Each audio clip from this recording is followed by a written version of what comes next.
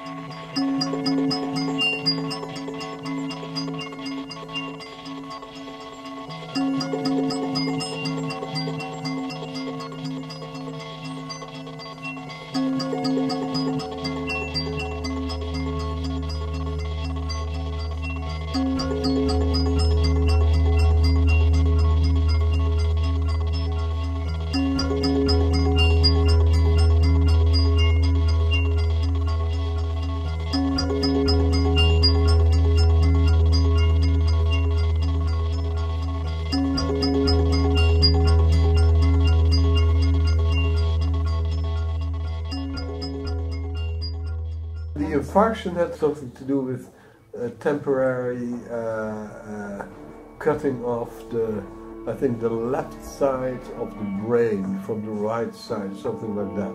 And all of a sudden this incredible sort of stream of words and thoughts and stories broke loose.